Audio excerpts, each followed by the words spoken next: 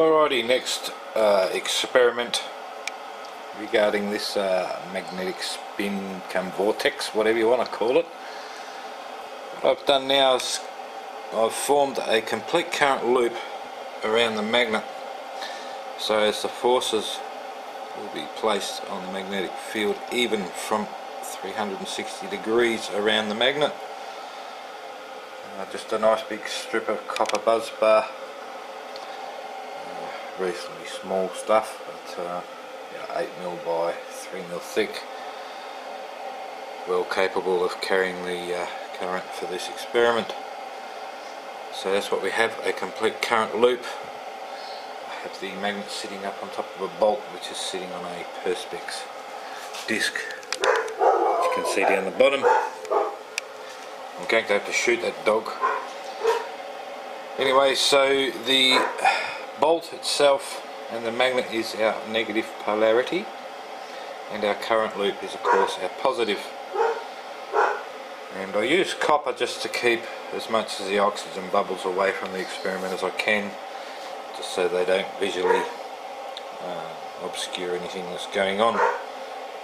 You will see I get a few off of this, so I'm thinking that the copper may not be 100% pure. Okay, so we've got our current loop around the magnet. I'm going to switch on the power and see what happens. I don't know if you can clearly see that, but once again we still have our spin. Now I found my compass, and the top of the magnet is what we call the north field now, and the bottom is the south. That is rotating anti-clockwise if we are looking directly down onto the magnet. So if the magnet could actually spin, I'm guessing it would turn what we would call clockwise. What I'm going to do now is I'm going to drop the current loop down below the magnet, and as we can see, that hasn't changed anything. We still have an anti-clockwise spin at the north field.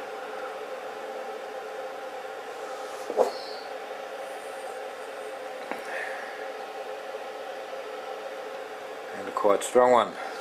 What I'm going to do now is lift our current loop almost out of the water, and I made it like this so I could adjust it. So now our current loop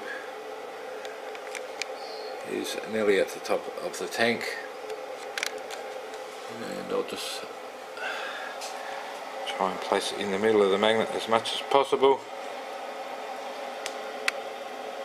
like so. And of course you can see we still have our spin in the same direction. This is the same for a homopolar motor. When you would touch the wire on the side of the magnet, it doesn't matter whether you touch it in the north field, the centre or the south, it will still spin in the same direction. Only when you change the polarity will it spin in the opposite direction, or turn the magnet upside down, of course.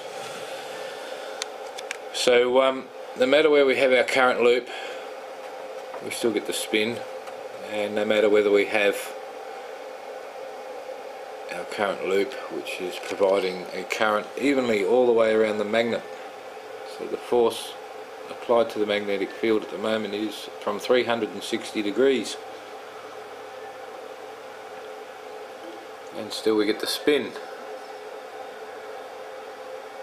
and of course that spin will be opposite if we flip the magnet upside down. Oh, I'm going to turn that off first because I do get zappies from that, even though it's 31 volts. Still enough to give you a tickle. So I'm going to try and get this magnet up here one-handed. Oh. Of course, as soon as you get it, it wants to come up with you. turn it over, you'll see I have a white mark on the magnet now, which indicates the south field. Sorry about the wobbly camera job, but I'll try and do this one hand. You can see the white mark on top of the magnet. It is indicating the south field. It is now pretty much in the middle of the current loop. We'll turn the power back on, and straight away you can see clearly spinning in the opposite direction.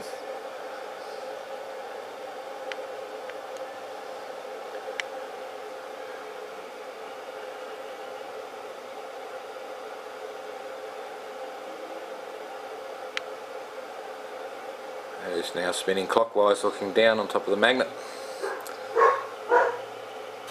Once again, drop the current loop right down the bottom. No change in effect.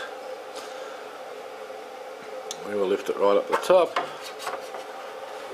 like yay, and still no change in effect.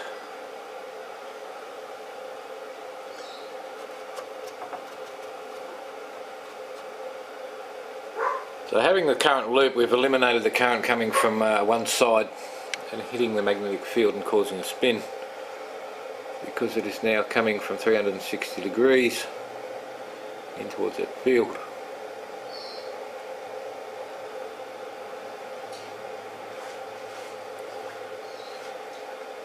So that was just my next little experiment, just to eliminate the current coming from an angle hitting the field and causing the spin.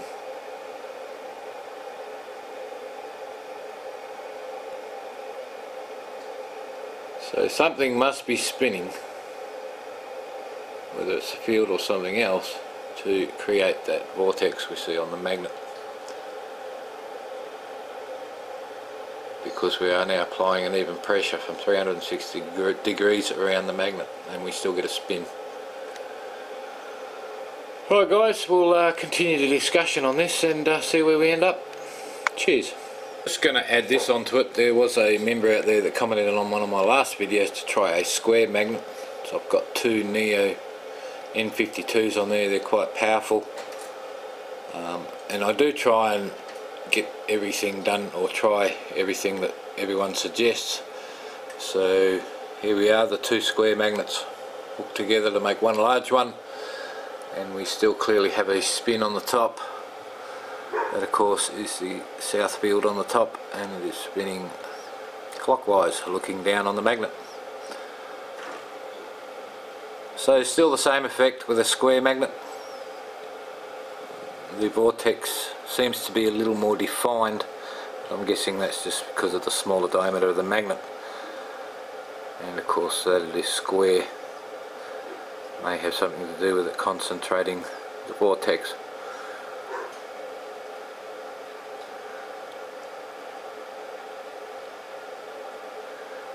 So there you go, square magnet seems to have the same effect. Nothing much different.